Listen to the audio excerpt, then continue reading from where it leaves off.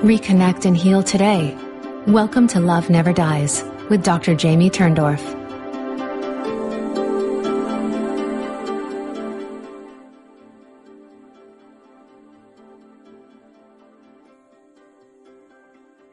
Hello to everybody. Welcome to Love Never Dies Radio and Dr. Turndorf, Turn on the Love on Binge Networks television. And of course, Love Never Dies Radio is on the Dream Vision 7 radio network.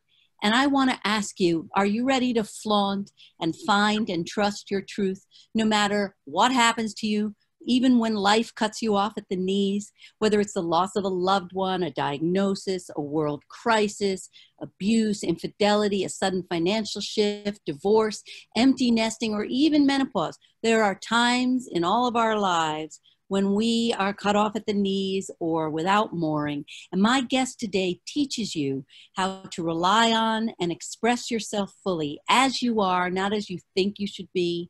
And it's time like these that you need to flaunt what my guest calls her 5 steps of flaunt. Laura Cheadle. She's a transformational thought leader who empowers women to express themselves fully, find uninhibited joy, and gracefully take the lead in the dance of life despite any external circumstances. She's the author of the best-selling book, Flaunt, Drop Your Cover and Reveal Your Smart, Sexy, and Spiritual Self. It's available wherever books are sold. You can also listen to her podcast or find out more at lauracheadle.com, where you can download your free Bundle of Joy gift pack. So without further ado, welcome, Laura. Sorry we had that little glitch in the beginning. It's all good. Thank you so much for having me. I am thrilled to be here.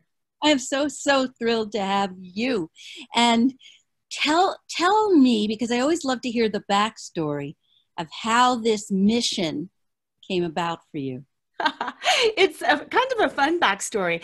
I was actually a corporate attorney for 10 years.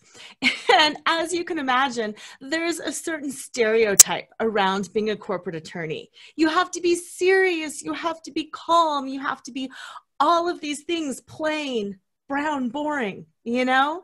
And that just wasn't me. And although I loved the mental aspects of being a lawyer, I loved fighting for justice, I loved helping my clients, it didn't fit my personality. And it was distressing to me because I would think, why can't I be this kind of a lawyer? Why can't I be a happy, bouncy, perky lawyer who connects with people and gets into it and dances and can go to court and argue? Why do I have to follow the stereotypical view of what a lawyer is like? So long and the short, about 10 years after 10 years of practicing law, I thought, you know what? I have to do this my way. I have to move back into who I am and start expressing myself fully. And I just had my second baby. And actually, I'm embarrassed to say, instead of stepping really fully into myself, I spiraled down and I lost myself even more. Because as a mom, there is so much pressure about what you should and shouldn't do, and what your kids should and shouldn't do, and your worth, you know, based on what they are or are not doing. And it took me quite a long time to shed all of those layers, all of those expectations, and step fully into myself and my power for who I was, not who I thought I should be. Isn't that wonderful? And that is especially difficult for women because, you know, it's still entrenched in the culture. Be a good girl. Be a nice girl. Don't speak up. Don't assert yourself. You know, women often begin their sentences with, I think blah, blah, blah. Like as if you have to underscore you're thinking it. Well, if you're saying it, you think it. Men don't begin their sentences that way. Exactly. And also, not only was it the girl thing, you know, be a good girl, don't give people the wrong idea. There was also this overachiever part of me. Tell me what to do and I'll do it. Tell me what to do and I'll do it. And then I enjoyed that external validation. Ooh, I got an A on my paper. You know, ooh, I got the promotion. Ooh. And I was constantly seeking that validation outside of myself instead of going within and setting my own standards and then being like, yeah, you did that. Wonderful. It sounds like you come from a family of high achievers. So so I could hear that resonating in what you were saying. And I relate to that because my dad, you know, Harvard and Princeton educated lawyer. Yeah. And he used to say to me, you can be perfect. Well, you want to talk about a formula to be crazy? Nobody can be perfect. So you're always a failure if you're always striving to be perfect. Absolutely. In my book, I talk about the corset of perfection.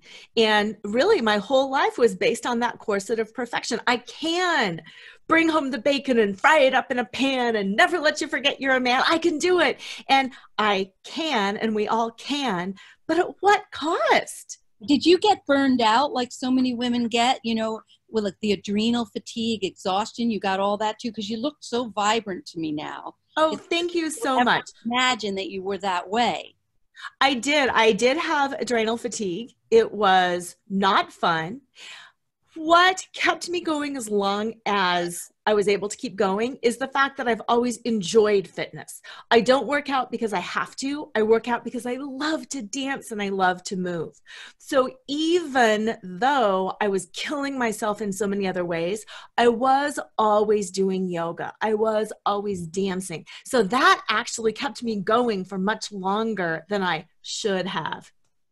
Oh, but did you actually you know, normally human beings like to stay with the status quo. Even familiar pain is preferable to the unknown. We don't change unless we basically are on our knees. So did you literally have to crash in order? Yes, I have gone through several mini crashes, but yes, when I suffered adrenal fatigue, they actually thought I was having a heart attack, because I had such crushing chest pain and my heart rate was going all up and down, and I was severely low on potassium. And it wasn't until that happened that it was like, oh, this is serious. I can't keep going like this. And other people will have to pick up the slack, and they can do that. I can drop the ball. Wow. Well, other people, as in even your husband, other people? Yes, a husband and my kids. My kids were in high school when I had my adrenal fatigue. And it's not that I was doing everything for them, but I was still collecting the dishes, doing the laundry, taking care of things. And it was like, I don't have to get up at 5 a.m. to get you off to school. You're making your own breakfast anyway. I can sleep. But as the good mom, I would get up and I would talk to them while they would get ready, and I would hang out with them while they ate breakfast. And there's nothing wrong with that, but I was getting up at 5 a.m. to do that, and I was working until about 1 a.m. taking care of my own things. And no human body can do that. No way. And how old were you when you were doing that? Oh, let me think. That was my late 40s, so about 47, 48. Wait a minute. You don't look like you're in your late 40s now. And so I'm trying to do the math here. How old are you now? I'm 51 now. Thank you for that. Oh my Lord, you I thought you were like in your 30s or something. Oh, bless you. And I didn't sneeze. Tell the truth. It is amazing. So you've been in this new place only for a few years, really. It has, you know, like with so many things, it's a process.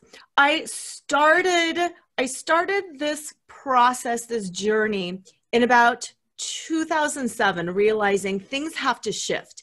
And I would shift certain things, but I wasn't letting go of the old. I was adding in some of my new ways of thinking. I was adding in mindfulness and yoga, and I went back to school and became a certified hypnotherapist at that point. So I was adding things in, but I still wasn't letting go of a lot of the perfectionistic tendencies.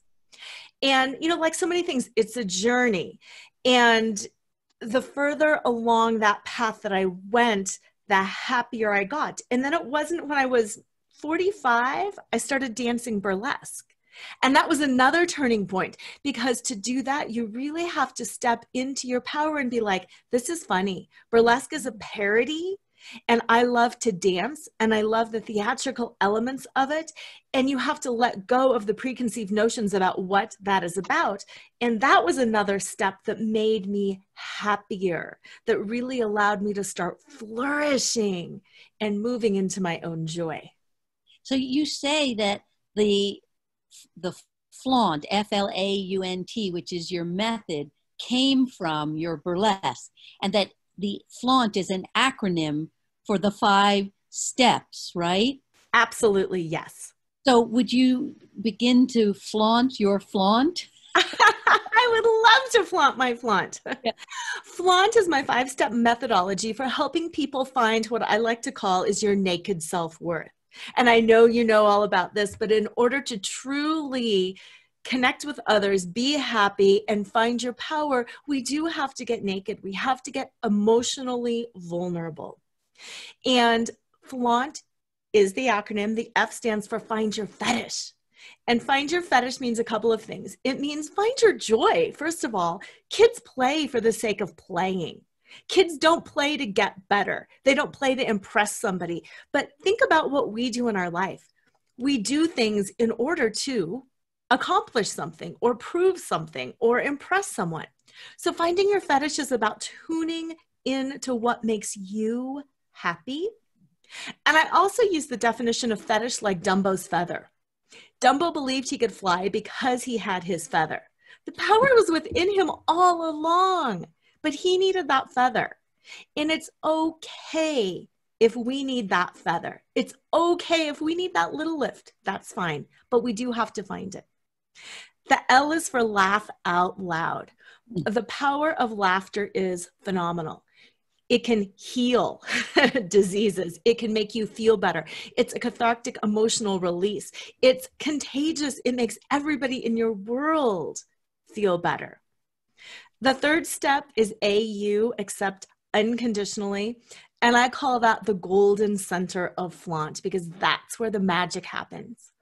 That is where you have to accept unconditionally who you are, what you can and cannot do, your positives, your negatives, your life situation, your age, your crow's feet, whatever it is, accept yourself unconditionally.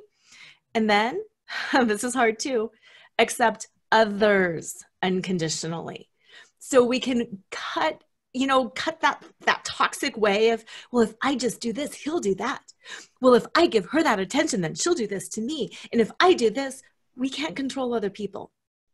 Accepting them unconditionally keeps us in our power because then we can rationally choose what we need to do next to take care of us. N is navigate the negative. And although I really don't believe things are positive or negative, they just are. We do have to navigate around all of the things that happen in our lives, in our bodies, in our world, in our relationships. And then that leads us to T, which is trust in your truth. Because unless we, first of all, know our truth, we can't firmly ground in ourselves, and then we're constantly rocked by people and the world and situations and all of those things in our life. So it's those 5 steps that bring you to that place of truth and bring you to that place of naked self-worth, which is your ability to value yourself for who you are in every single moment, no matter what is going on around you. Oh, that's wonderful. I love how articulate you are. I was thinking as you were speaking, it's as if you have a script and you don't, because I know you're speaking completely spontaneously from your soul, but it is so pure and true that the words flow so naturally. And that's how I know that flaunting the flaunt is your mission. And you really are an empowerer. And this is really work you're doing more for women, or you're also helping men as well? I help men as well. Most women, men and women flaunt differently. Men have stereotypes too. Men have to be strong. They have to be the provider. They have to be masculine. They have to step into that power. So men cover too, and men need to flaunt as well. However, for me, in my experience, most women are attracted to me because we've got that sisterhood. We've got that kinship. We have been through the journey together. But that said, I have worked with men as well. Absolutely. And for a man to flaunt his vulnerable, emotional underbelly is an incredible warrior's journey. It takes the greatest strength of all.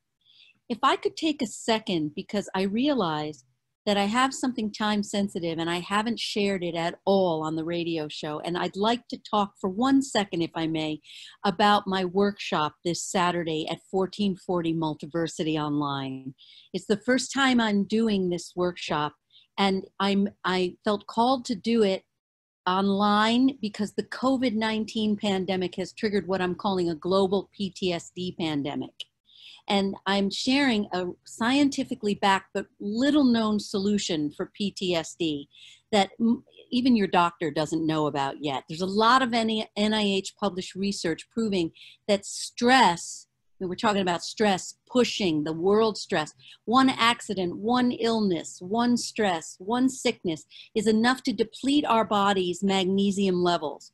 And the same NIH research proves that low magnesium levels triggers HPA axis dysfunction, which is also operative in adrenal fatigue, by the way. When you're pushing and you're in the fight-flight mode, you're in HPA axis dysfunction, and that this chemical imbalance that's triggered by magnesium deficiency is the cause of PTSD. And the great news is that magnesium reverses PTSD. It reverses PTSD. All the therapies that people are trying are only moderately effective if you don't supplement with magnesium. But the catch is that oral magnesium is not well absorbed. And that is why I have been propounding, I've been talking about electrotransdermal magnesium, because it goes right into the bloodstream and begins reversing PTSD. I don't sell it. I'm not a distributor. But in the last year, I've been using this electromagnesium in my energetic system upgrade workshops, and the healings have been amazing. The magnesium activates all the circuits of your brain, your heart, and your organs. These are all electromagnetic circuits that get fired by the magnesium, and it allows you to then let me uncover and assist you in uprooting whatever physical, emotional, or spiritual imbalance, wound, trauma, or unfinished business you're carrying. So this Saturday, May 9th, is the workshop, and I have offered to supply the magnesium to the first 25 people who registered. I'm afraid it's probably too late now for you to have it shipped to your door in time, but you could still apply for a scholarship, because 1440 is accepting some scholarships on a first-come, first-served basis. You can find this information and the registration at 1440.tv. And if you want to find out more about the energetic system upgrade, you can come to askdrlove.com. And the energetic system upgrade is right there on the first banner on the homepage. I write a magazine column every month called Winning the War on PTSD in Masters of Health Mag. You can also get this magnesium at amazon.com/Electra with a K, ELEKTRA, electromagnesium. So that's my little pitch about this, because I want everybody who's suffering right now to have an opportunity to reverse your PTSD. We're going to take a break, and when I come back, we're going to get more into how to flaunt who you really are. Be back with you in a moment on Love Never Dies Radio and Dr. Turndorf, Turn on the Love.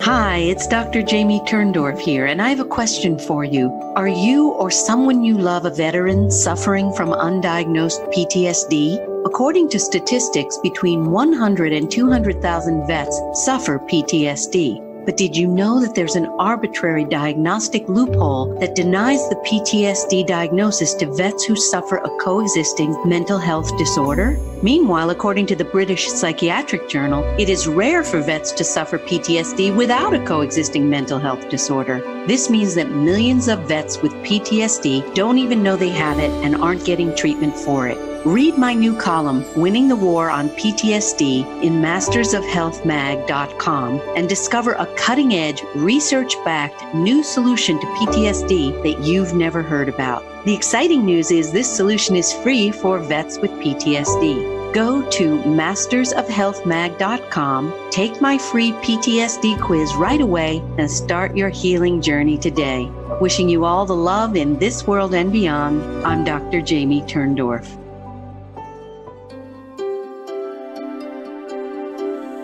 Love Never Dies is now on the Dream Vision 7 radio network every Wednesday and Thursday at 1 p.m. and 1 a.m. Eastern Time. Dr. Jamie Turndorf, also known as Dr. Love, is the #1 international best-selling author of Love Never Dies, How to Reconnect and Make Peace with the Deceased. If you're grieving the loss of a loved one, tune in and find out how to reconnect and heal any unfinished business using Dr. Turndorf's groundbreaking new Dialoguing with the Departed technique. Visit AskDrLove.com to find out more. This is Dream Vision 7 Radio Network, uniting mankind with universal love. Our shows are created from the heart, bringing each listener to a place of divine enlightenment. Breathe, relax, and enjoy. Let life flow.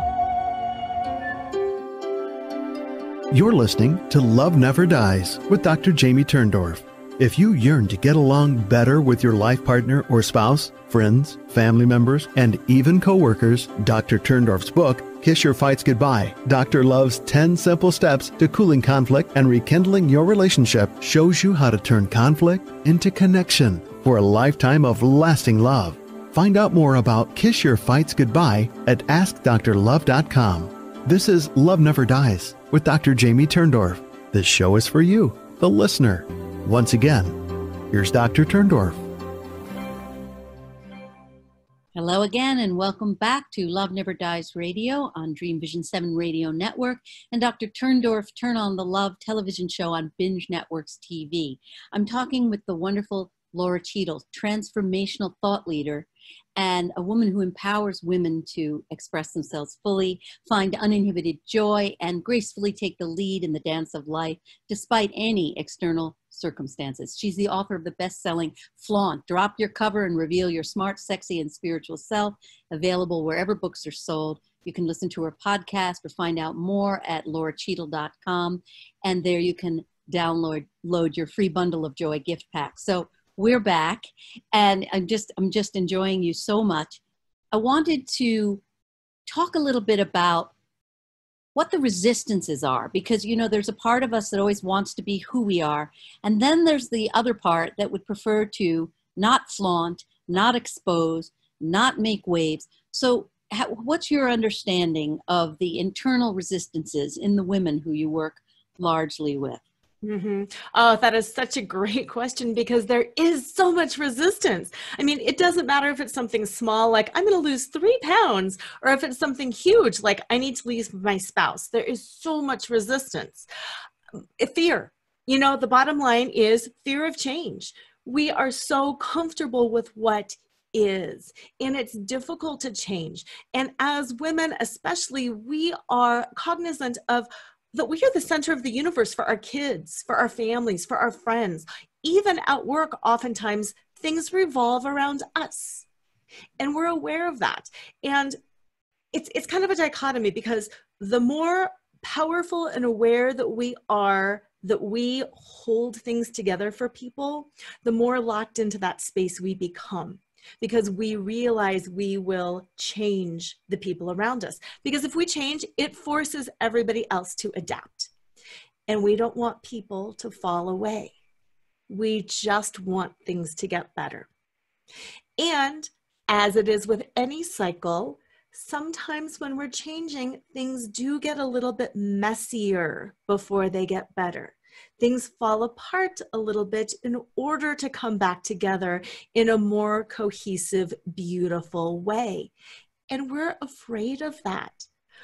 And also, a whole secondary reason is women haven't really been groomed to understand their power. Historically speaking, we have been property. We have been second-class citizens. We have been the power behind the throne. We do not have a long history of historical figures or people in our own families that we can say, oh, I can do it like she did it. I see that, I understand it, and I'm going to apply it to myself. Our greatest sources of power are male sources. And it's difficult for us to stand in our feminine nature and to look at the way a man did it and then to apply it to ourselves. So some of the things that we're doing when we're sparkling and we're shining and we're flaunting is we're experimenting and we're figuring it out. And we don't want to do it wrong. But when you're learning, you're going to make some missteps. We just don't want to do that because we don't want to disrupt everybody and we don't know how to do it. And that's where that resistance comes in, because we think, oh, I don't know, and this is too big of a job and I don't want to hurt other people. That's right. You know, and I also think along the lines of what you're saying, there is a sense of, kind of reminds me of the empty nest. I've been a mother and a wife. Who am I without this external package, this false self? Who am I? Who am I on the inside? And I'm afraid to look in and find there's nothing there. People really think this, right? That I give up my job as a mother or a wife or a people pleaser or a yes woman, what's left? So there is that fear of anomie, to just be a stranger to myself and find there's nothing, don't you think? Yes. And on the flip side of that, there's also that fear that I'm too much. I'm too big. I'm too bold. I'm too different. I'm so weird. I can't expose this. Nobody will ever accept me and I'll be alone for the rest of my life. Oh, that is so right. You know, it's so funny. My mother said to me when my husband left his body from the bee sting, and she was talking to me just a couple weeks later, she said, Jamie, if you ever hope to marry again, don't speak to the man. I said, well, she said, you're very powerful. You will threaten any man. So just don't speak. I said, well, should I speak on like what? Like on the deathbed of the man? I mean, at what point can I begin to speak and flaunt who I am, right? Yes. That's the traditional belief, that if you are in your power, you will threaten a man. Mm-hmm. Absolutely. And I talk about all facets of who we are quite a lot. And in my book, the title is Drop Your Cover and Reveal Your Smart, Sexy, and Spiritual Self. We are more than just one thing. It's not that you're a smart and powerful woman, or you're a meek and maternal woman, or you're a spiritual woo-woo woman. You can be all of that. You can be anything that you want to be. It's just that we have these stereotypes of, you know, the power hungry woman with a chip on her shoulder. We have the stereotypes. We're not a stereotype. We're three-dimensional. We can be all of that. And until we start flaunting who we are, we just perpetuate the belief that a woman can only be one thing. That's right. That's right. And the more spiritually evolved you are, male or female, the more you hold both male and female stereotypic gender role traits equally within yourself, so that you can be both tender and assertive. You're everything all at the same time. Yes, absolutely. Absolutely. And like that, when we flaunt, we give others permission to do the same. That's so true. Yeah. We talk about diversity and inclusion and how important that is, not only in the workplace, but just in the world. But it's such surface level diversity. Oh yeah, we're going to have diversity, but you all have to act the same way. Oh, that's such a good point. And the thing is, it's like when you're raising a child, it's not what you tell them to do, it's what you demonstrate. Don't do as I do as I say. No, people model after what they see. And, it's funny because one of my transdimensional grief resolution method coaches is a very meek Asian woman. And you can always tell where you need to tweak yourself by how your kids mimic you. Right? You know what you need to improve, or when you're watching your kids and they are modeling after you. So one day we all my coaches went out to dinner and the waitress was not nice, right? And I called her a B-I, the word. Uh-huh. So my little Japanese coach, she was so adorable. She mimicked me. She went like this. And when she mimicked me. I said, oh my God, that's probably how I look when I turn my head and I say the word. It was so funny. That's hilarious. But yeah. Really. And I noticed also my coaches use the F-bomb a lot, which I do because, you know, I took to doing that very early on to help my patients feel free to communicate their angry feelings. And so the F-bomb really kind of greases the runway. So yes, it does. Yeah. So true. You can't take your clients, your patients, your coaches, your mentees, you can't take them beyond where you've grown yourself. And then when it's really authentic, then you will know because they will naturally assimilate whatever that piece is that you've integrated. Yeah. Right. Yeah, because we were socialized in this world. So we, you know, look around us all the time and we gauge our behavior and we act according to how the people around us act. So when people are free and open and honest and fully expressing, we can be the same. And when people are uptight and repressed, we act the same. Absolutely. You know what's so cool about you, and I can feel that this is truly your energy. You are bubbly and buoyant. It's who you are.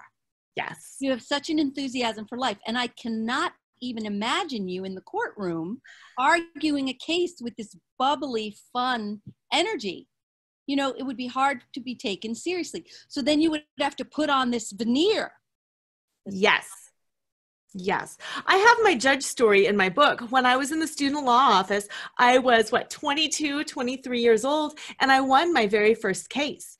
And I put on my navy blue conservative business suit, you know, that hit below the knees. And I had my long permy hair at the time, but I, you know, barretted it back and I conservative makeup, conservative, all of that stuff. And I won this case against an old established male attorney.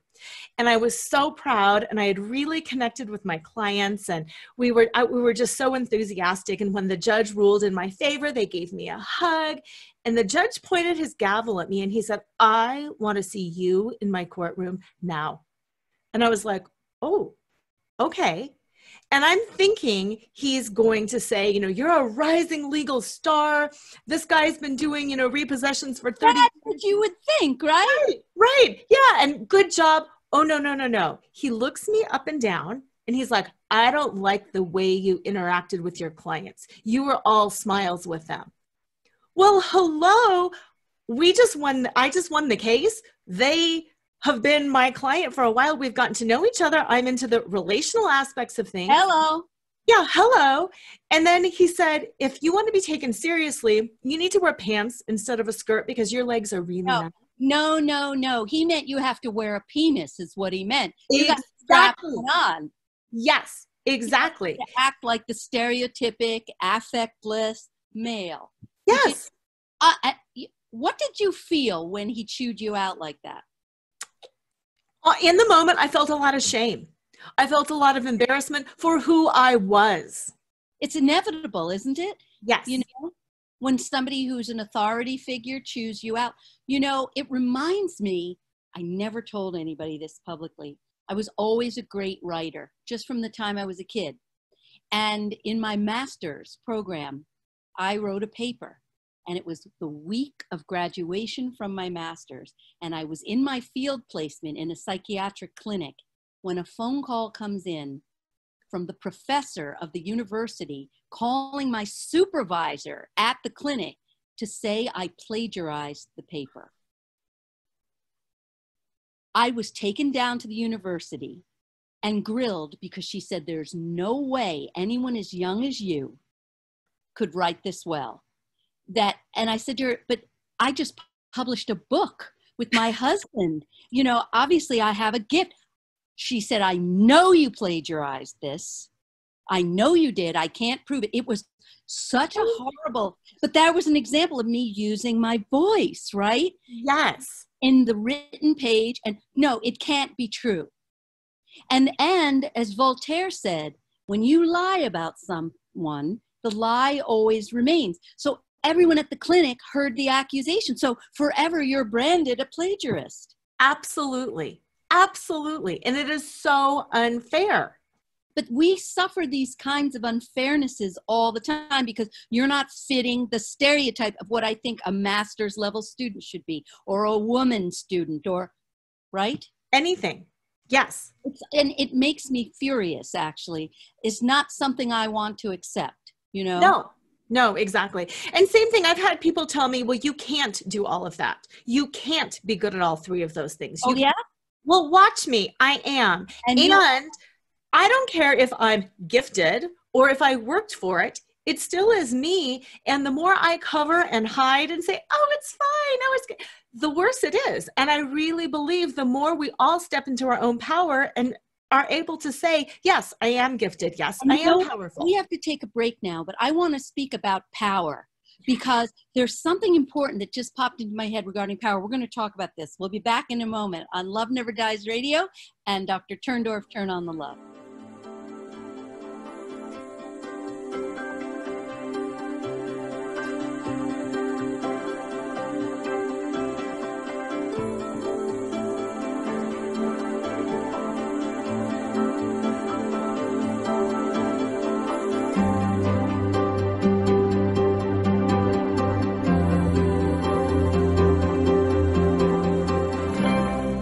Hi, it's DrJamie Turndorf here, and I have a question for you. Are you or someone you love a veteran suffering from undiagnosed PTSD? According to statistics, between 100 and 200,000 vets suffer PTSD. But did you know that there's an arbitrary diagnostic loophole that denies the PTSD diagnosis to vets who suffer a coexisting mental health disorder? Meanwhile, according to the British Psychiatric Journal, it is rare for vets to suffer PTSD without a coexisting mental health disorder. This means that millions of vets with PTSD don't even know they have it and aren't getting treatment for it. Read my new column, Winning the War on PTSD, in mastersofhealthmag.com and discover a cutting-edge, research-backed new solution to PTSD that you've never heard about. The exciting news is this solution is free for vets with PTSD. Go to mastersofhealthmag.com, take my free PTSD quiz right away, and start your healing journey today. Wishing you all the love in this world and beyond, I'm DrJamie Turndorf.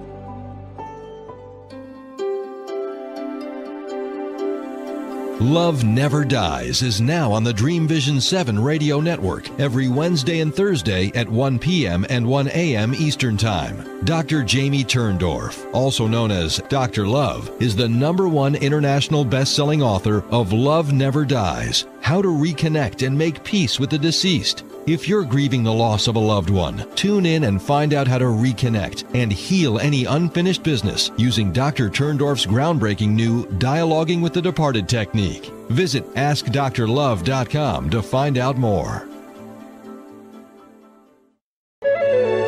This is Dream Vision 7 Radio Network, uniting mankind with universal love. Our shows are created from the heart, bringing each listener to a place of divine enlightenment. Breathe, relax, and enjoy. Let life flow. You're listening to Love Never Dies with DrJamie Turndorf. If you can't stop crying over the bodily loss of a loved one, Dr. Turndorf's #1 international bestseller, Love Never Dies, How to Reconnect and Make Peace with the Deceased, will show you how to toss out the tissues and transform your grief into joy using her groundbreaking new Dialoguing with the Departed technique that enables you to reconnect and even heal unfinished business with those in spirit without the assistance of a medium, channeler, or psychic. Sign up for Dr. Love's free newsletter at AskDrLove.com and receive an exciting gift, a free excerpt of Love Never Dies. And now, back to Love Never Dies with DrJamie Turndorf. Hello again. Welcome back to Love Never Dies Radio and Dr. Turndorf, Turn on the Love. So I'm talking with my near and dear sister, Laura Cheadle, about how you can flaunt, find your true authentic self and voice. And we were before the break, I said, I want to talk about power. You know, and I was just thinking, we often think of power as a 4-letter word, that it's used to crush another. You know, the traditional male gender role interpretation of power is, I'm going to dominate you. I'm going to, you know, be on top of you. But the power you're talking about is a very different kind of power. Yes, it is.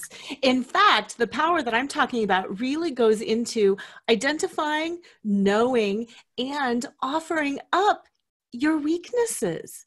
Because when we are very in tune with what those weaknesses are and what our soft points are, and we offer them up, nobody can crush them with them again, because we're not afraid of being found out. We're not afraid of having some image of us being torn down. When I was practicing law, they talk about inoculating the jury. And what that means is if you're going to put a witness on the stand and the witness has some sort of unsavory aspect to his or her character, you're better off just saying, wow, this witness, had 2 DUIs in the past. He had a problem with alcohol and now it's over. And then the jury goes, oh, wow, I can relate to that. Poor guy, nice journey. And then you're not shocked when opposing counsel says, aha, and he had a DUI. Great example. Yeah.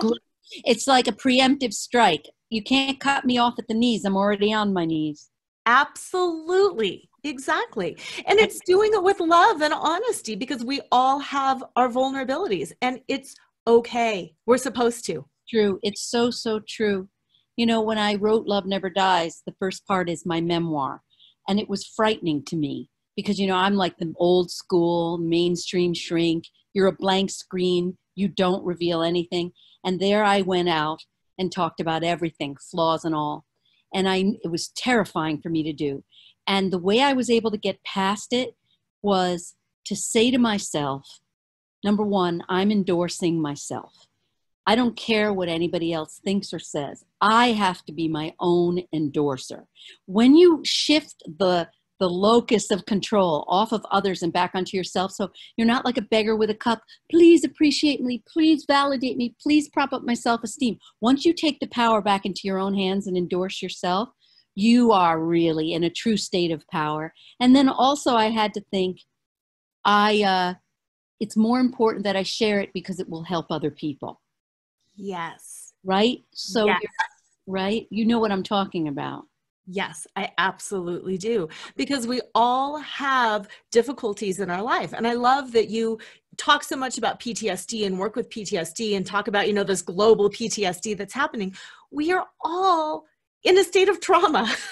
All of us. It used to be that we thought 2.2, I started this because I fell in love with a New York State trooper who had PTSD. And I did not, I wasn't able to help him. He didn't want to be helped. And it was such a heartbreaking thing that all I could think to do was turn the mission over to help other vets with PTSD if I can't help him. And as I deepened my research, I found out, it's not just first responders and veterans that have PTSD. Now I realize we all do, more or less, all of us. Yes. And when we normalize it. Yeah. Yeah. If we normalize it, we can talk about it. And that's another reason that I use burlesque and the concept of burlesque in my work. Burlesque is, for people who don't know, it's a parody. It's ironic. It pokes fun of taboo. And one of the things that's very taboo in our society is to have a body that is not a size 6 perfect Barbie doll body. You can't have a body that's overweight or underweight or too muscular or not muscular enough.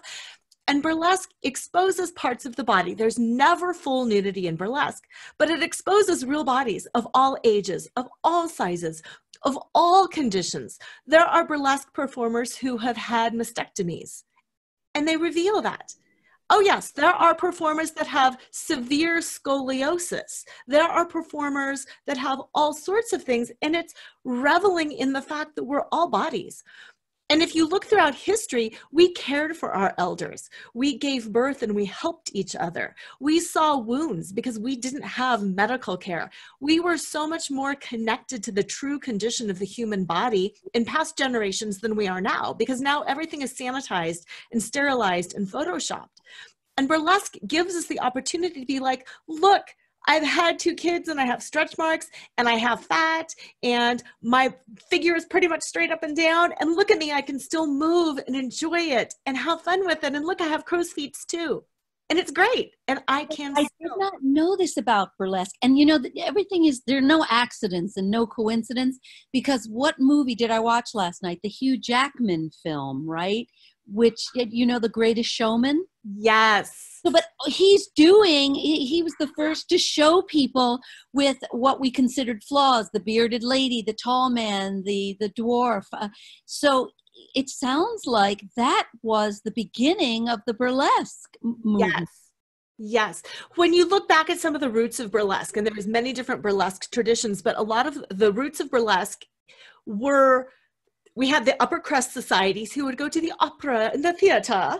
And then there was the common man who couldn't afford that and didn't understand it anyway. So you had the vaudeville shows, you had the strip tease, you had the, you know, the comic.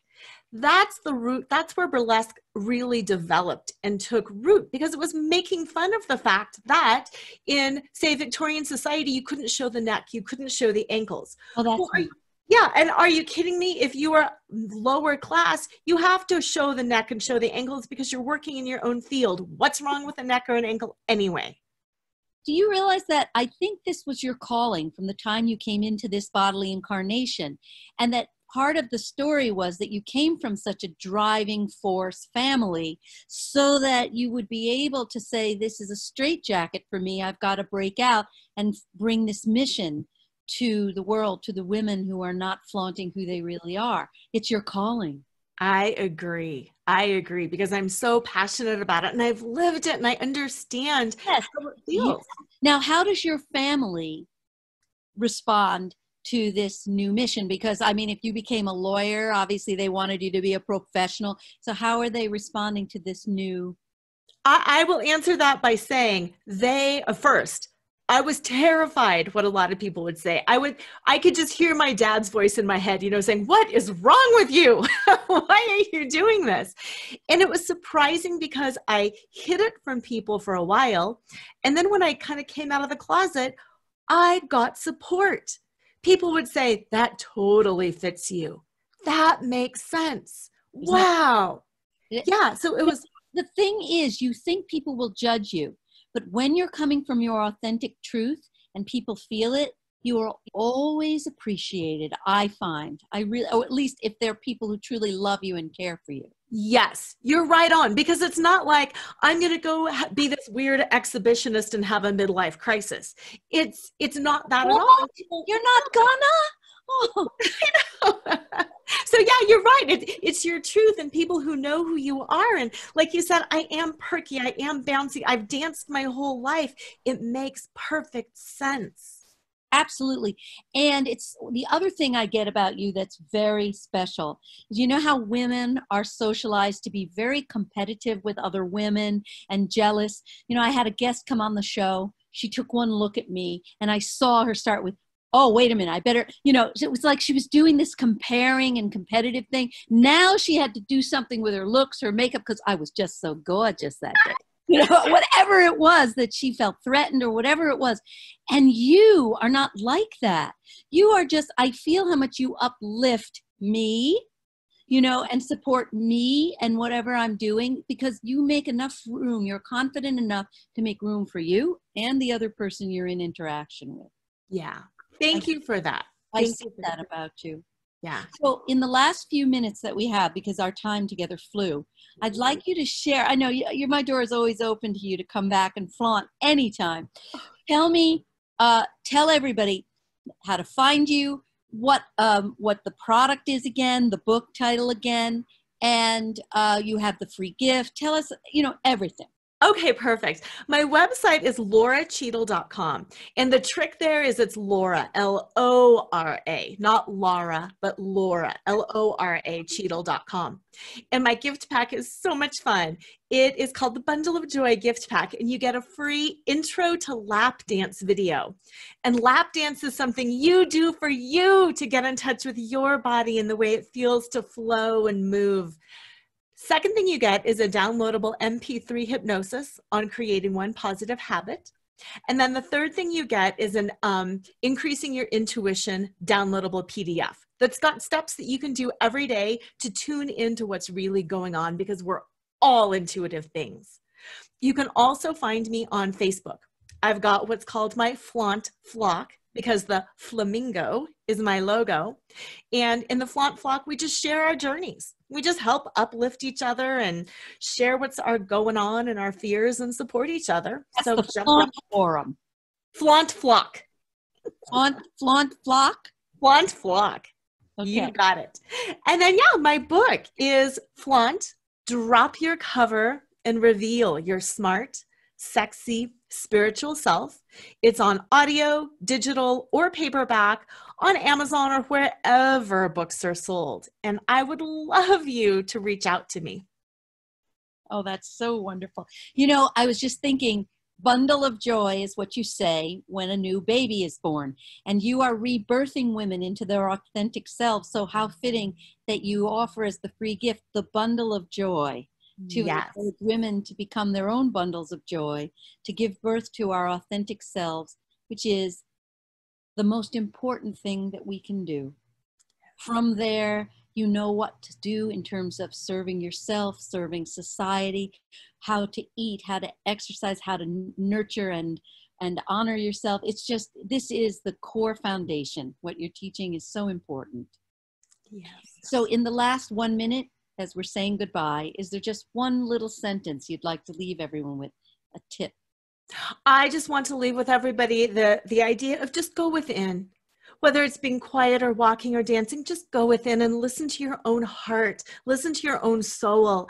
Our inside, our burlesque identity is speaking so loudly. Just listen to yourself and let her out, because she's perfect, just as she is.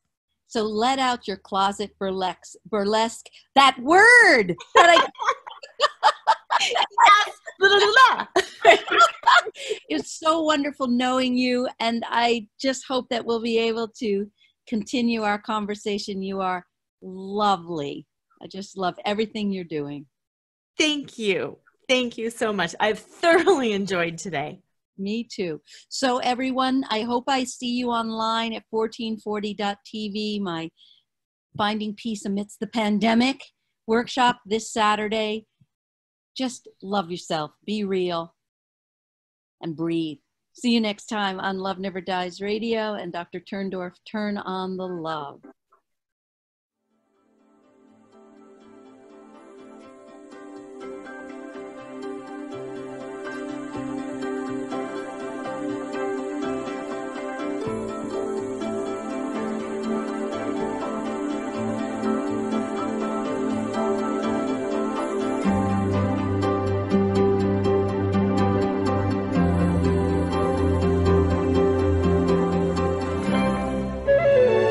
This is Dream Vision 7 Radio Network, uniting mankind with universal love.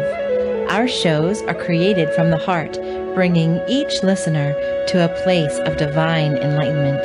Breathe, relax, and enjoy. Let life flow.